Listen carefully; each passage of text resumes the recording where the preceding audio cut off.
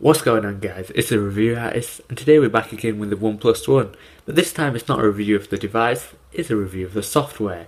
And this is CyanogenMod 12. So without further ado, let's get right into it.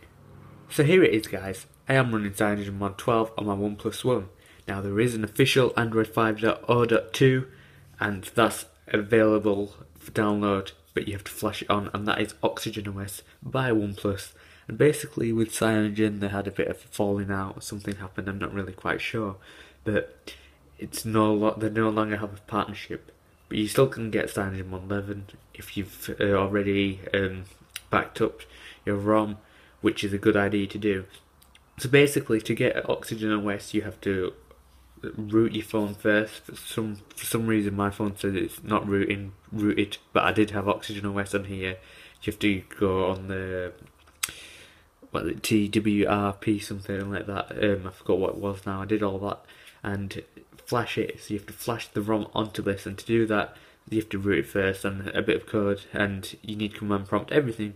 But it was an easy process once I got the drivers. And actually, this is interesting, guys. So I had a driver problem, and most of you had that.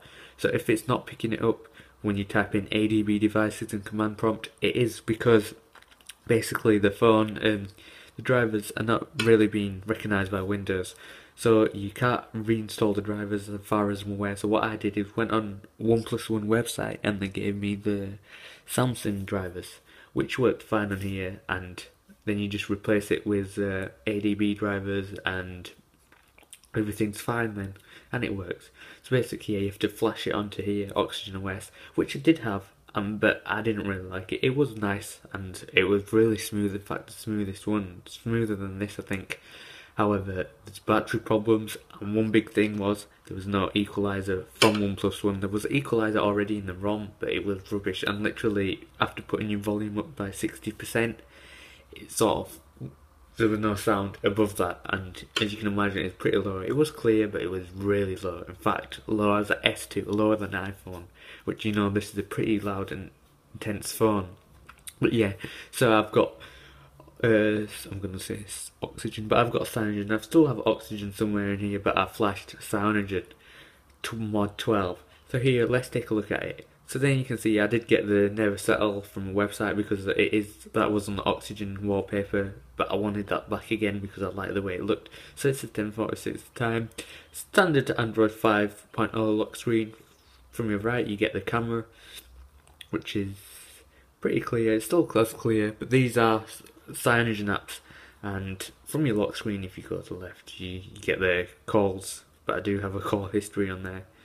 So yeah, this is the home screen. You can see I am actually running the Google launcher because it is exactly the same, but I think the icons are a bit bigger and I couldn't really figure out a way to make them larger.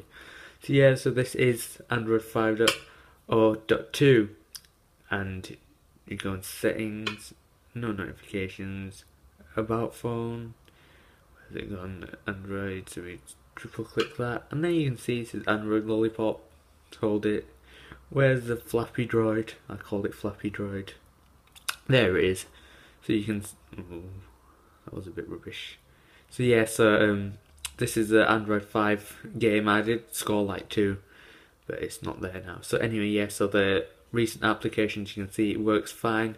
So taking a look at the settings, you can see that it is CyanogenMod 12, and that's nightly, so it does get an update every night. However, I haven't received an update in a fairly long time. As for applications, you can see at the bottom, a few of them are Cyanogen, so you can see the camera here is Cyanogen. There is a Google camera available, as you all know. However, I don't want that, I want the Cyanogen one. There's a Cyanogen gallery, and you can get those apps on the Play Store and the themes. So if you just go on the Play Store and type in Cyanogen, there's a gallery. However, there is a gallery already here. And yeah, so swipe left brings you Google now, but that's because I've got the Google launcher, it wasn't pre-installed. And there's its own music. My camera froze then. Anyway, so yeah, so you can see the music player is fairly simple to use. However, play music, I'm used to that and I don't want to change yet. But you can see applications run just as well, and it's not laggy at all. You might be able to see lagging a bit in the camera, but it's not. And you can see you get Google Calendar, which is Easter. Well, Easter's gone. This is Cyanogen Calendar as far as I'm aware. There is a Google Calendar, the calculator, there's a clock. Cyanogen one, you can see where it says capital L for some reason. It's always that. Contacts, file manager, Google settings, and yeah, so everything looks pretty similar. Oh yeah, and themes showcase, and as you are aware, where you can change themes. So there are a few themes of Cyanogen. I've done the review. I'll leave the linked in the description down below of my review. Oh, that's actually nice, and well, this looks better, I think. But anyway, so yeah, and oh, there is an application there where you can exit all apps. So yeah, so that's just looking at the Cyanogen 12 on the OnePlus One. There's nothing too extravagant here. You can see the flashlight, it works. The toggles and widgets, the gestures do work, but I've turned them all off. And just to show you there, all on the battery. I'm not really sure how well the battery will do. So you can see the gestures there, there's camera, music one, flashlight, and all this was in 11, and it's available in the Oxygen OS. So if you want Oxygen, you can get that. It's stable, and yeah, it's really stable. Oxygen is more stable than this, I'd have to admit. However, the battery still is in concern, as I went to the cinemas and it went completely down. There's no notifications. This battery has been doing well. I were on it for 5 minutes after unplugging it. It went down to 98, but I locked it and went back on it 10 minutes later, and it went back up to 100%, which is pretty good. And yeah, it's been stable so far. See if there's any faults, it will be somewhere. But yeah, so it's just CyanogenMod 12. And if you want any help, I'll tell you a bit. I might do a video later, but there's loads of videos of how to flash it on YouTube.